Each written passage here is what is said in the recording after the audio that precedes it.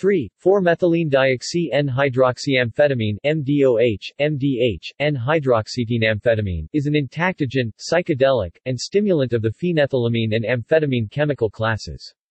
It is the N-hydroxy homologue of MDA, and the N-desmethyl homologue of MDHMA.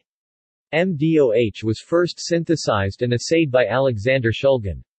In his book PiHKAL, Phenethylamines I Have Known and Loved, Shulgin listed the dosage range as 100 to 160 mg, and the duration as approximately 3 to 6 hours. He describes MDOH as being very psychedelic and producing increased pleasure in beauty and nature. He also mentioned several negative side effects also seen with MDMA. Ecstasy, such as difficulty urinating and internal dryness.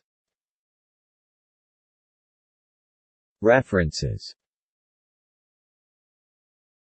External links. MDOH entry in PiHKAL.